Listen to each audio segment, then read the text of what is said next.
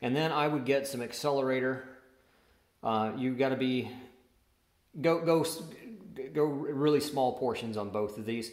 The accelerator can actually damage the paint job if you're not careful. I mean, it's like a solvent, so it'll lift the paint. If you spray it on there and it gets everywhere, that's fine. But if you get it on there, it soaks in, and then you wipe it off, you might have some problems, but it evaporates really quick, so you should be fine. So what I would do is just, and they have the accelerant in, I put this in little squeeze bottles. This is the big bottle that I put it in. So I have these little squeeze bottles with a real fine tip that I apply it with.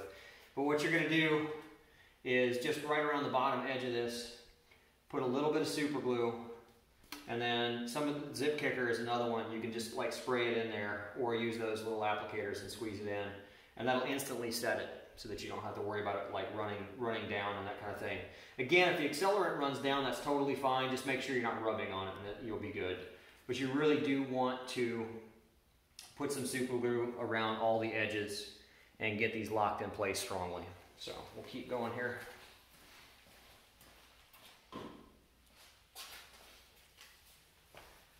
And then we match them up, 3 to 3, and there's 4 and 4.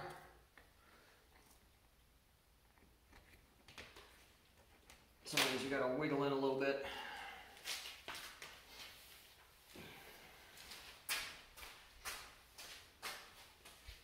We got number 5. This skin was not designed for this. This was the original design was different.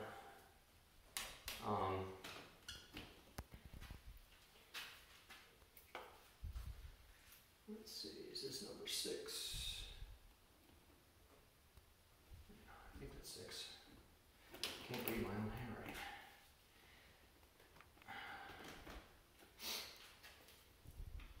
This one, the wire's a little bit bent, so I'm just going to get this placed, and you can either cut that down or straighten the wire. It should go in. It'll go all the way in once we're done. And number 7. And again, these really need to be, these bigger guys especially really need to be glued in.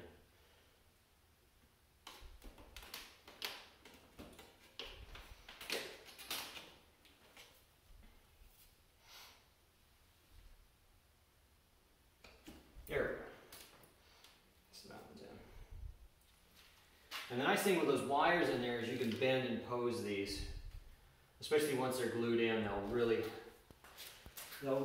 lock in. And number 9. This one's got to be glued. Like I said, these bigger ones need a little help staying on. The wire is more just a guide.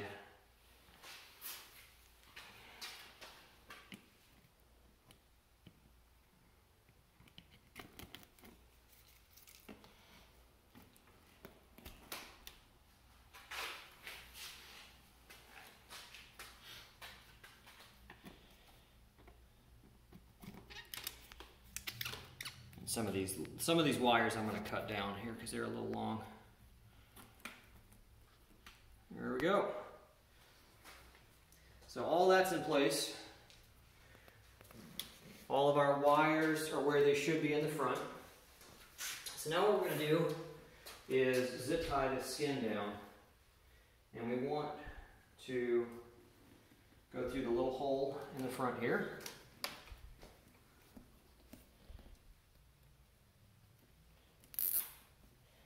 And we want to put it under this little crossbar here so that it's looping around that. Otherwise, if you put it up here, it's just going to slide around. This keeps it right in place. And we want it snug, but we don't want it pulling too hard there. And there is another one that we want to do right here.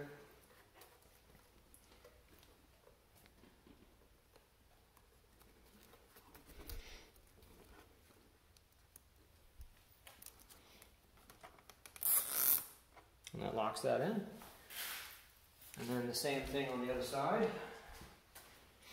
Get our wire out of the way.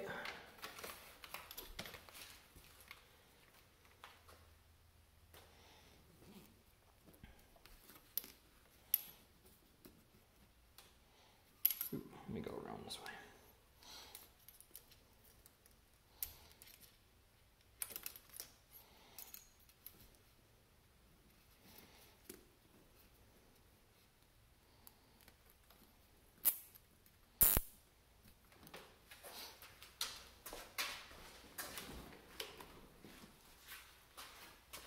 And the other hole is right there. So we can just loop it in.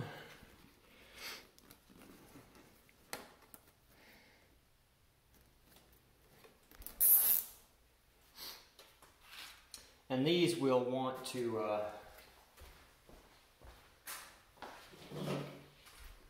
just take some wire cutters and snip the excess off.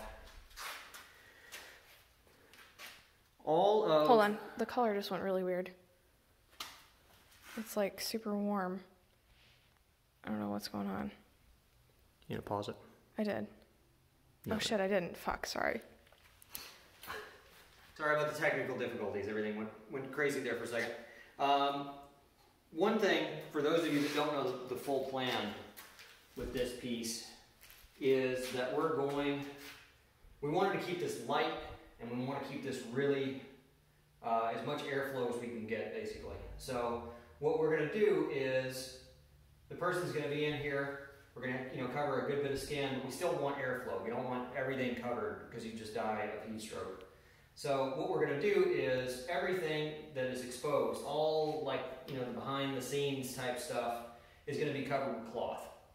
So in my original spider creation, I had these rings that went down the spikes, and then there was cloth that looped and kind of draped to cover all of this ugly stuff, all the piping and that kind of thing. So it would loop down and show some skin, but not show any of the piping, and that's gonna be what's gonna be done with this piece once we're all done with it. So it looks it looks really neat and then really ugly in parts, but it's all the ugly is gonna get covered. So all right, we're on to the last few steps. So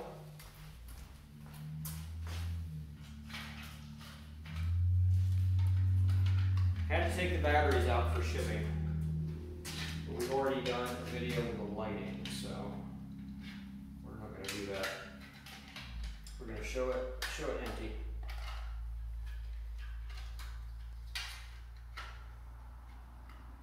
And I'm going to mount these just to show how I do it and the connections that are needed.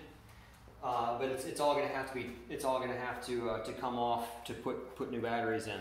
This big gray box is an Arduino, and I'd like to thank Justin Time Props. Really helped me out. He did all the lighting for this whole thing. I know sculpting and fabrication and that kind of thing, but I don't know anything about light systems. So he really stepped up. I think this was one of the biggest rigs that he's done. Not only are there two systems running down the back, but there's a whole undercarriage system as well. The lights in here on the back are controlled by this box, which is an Arduino, which basically causes the lights to breathe. So they come really like bright, and then they fade out, and then they come bright like the creature's breathing almost. So this is a key thing. If we don't have this box, we can still use the lights, but they'll be steady, and they won't flicker or do anything fun. So these boxes, I'm just going to show where I would mount them rather than doing this. The first time I did it for the test, I put them in place and used electrical tape. So nothing too complicated there. The Arduino needs to connect to this. This runs both light sets that run in the back. So there's only one way this can go. You run that to there. And I mounted this on the back side. I mounted that on the back side. I tucked it back up in here, and then wound electrical tape. I'm going to include some of these big zip ties. You can zip tie it in place. You can duct tape it. Whatever you need. So that's going to go there. And we'll just let it hang there. This is the power supply, so it's a ton of AA batteries. And that goes right in there. And I just had this mounted, you know, just right onto the frame and just had it taped in there. So this is the power pack and the brain for the lights in the back. And we'll disconnect that to get it out of the way. Another power pack, exactly the same design. The lights on the bottom don't do that breathing thing. So they're underneath here. They're connected to that this whole set of pipes that form the tail of the creature. And again, we just pop this right in, and that gives us our power for the lights there. So those are there. And again, there's plenty of places in here to mount stuff. But we've already done a video showing the lights, so we're good on that one. So get that out of the way. And then the last step, or the last steps, are to have your person, they're going to stand in the rig. I'm too tall. I'm too tall for this. But you basically get into the rig and then have somebody grab your chest piece. The belt loop will wrap around your waist. And then this just clips right. This just clips right in here. And your shoulders will keep it, you know, when the actor's in there, the shoulders and neck will keep it in place, and it'll just hang. It'll hang in front of the, you know, front of the monster like that. So we have that. And then you'll need someone to help you with the gloves. They are latex, so they're super strong and they're stretchy. So don't worry about if you need to manhandle a little bit, just go ahead and you can really put some pressure on it. You need your hands to be dry to get them in, so if you need a talcum powder or something like that, it's totally fine. And the mask.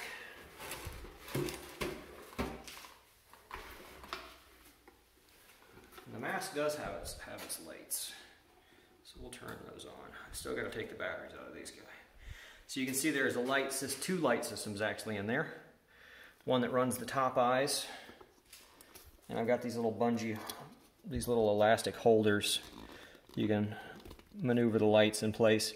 The reason I had to do these little elastic holders is because you got to change batteries. So, and when you're ready to go, you just tuck it back in. There is also going to be an EVA foam pad in the top so that you're not sitting on, you know, these lights are not touching. When I tested it out, and then when Laura wore it the other day, it was totally fine. None of the lights are banging into your head or anything like that. But you can see it does give it gives a really neat glowing effect for the eyes. So, and they're on just simple switches. We turn those off. These are AAA batteries in this. Everything else is AA. So that's it. That's everything. One thing I do want to talk about real quick is if stuff starts to get beat up, you wear this thing out, you go to conventions, the paint, you know, eventually is gonna rub a little bit. You're gonna have some scuffs and that kind of stuff. So I wanted to talk a little bit about the paint.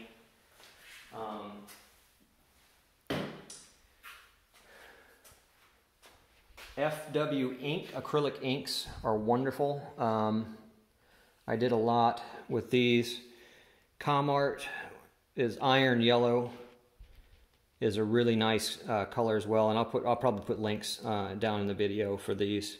I used a bunch of Tim Gore Bloodline. I used about 6 or 7 different companies' paints because I have my favorite, you know, reds and this kind of thing, or purpley reds out of a certain company. So I use a ton of different stuff. But if you stick with FWs, they give these really good organic greens. I love them. So I would recommend if something gets scuffed, you can do almost any kind of patching on this thing just with iron yellow from Comart and the sap green from FW or sepia from FW. Those are easy things to patch, and those can be applied with brush or airbrush. I talked a little bit already about the PVC cement. You don't want to use like super glue on this stuff. It'll hold and it'll feel good, but it's too brittle. This actually almost like melts the PVC together, so it's really super strong bond. Make sure that you've positioned it right because you won't get a second chance. The stuff, once it sets, you can't, you know, you'll break the pipe before you break the bond. It's really good stuff. The other thing I noticed on some of the legs, the bottom screw hole was a little bit out. So if you do get any kind of breakage or you get any kind of issue with that, this is, there's a bunch of different brands. Odie makes some. It's just like a 20-minute epoxy. Plumber's Putty. It's steel reinforced. If you do get something that breaks, you can just apply this. It smooths with water and it actually accelerates the cure if you do that. So smooth it with water and really, you know, you can rough the surface up to get it to bite, but it's really super strong. I use this all the time to repair just all kinds of stuff. So if you get any kind of break, or if something needs to be reinforced a little bit because you're kind of worried about it, just slap some of this on there. Yeah, and you should be good. The other thing, zip ties are your friend for attaching, you know, different bits. You can really lock it down. I'm going to include a bunch for the skin because I'm going to have to cut those off when I ship this. And that's pretty much all of it. If you have any questions, you can reach me at ravendarkcreations.com or on Facebook or Instagram, or email me at ravendarkcreations@gmail.com as well if you have any questions. I love building these big suits. They're a lot of fun. They're really challenging. I really only want to do 1 or 2 of these a year because they're really labor intensive. But they're, like I said, they're a blast. So I'll be doing a lot more of this kind of work. But the thing even in pieces and, you know, not with someone in it is really it's kind of a neat piece. So that's it. Thanks for watching. I'll see you.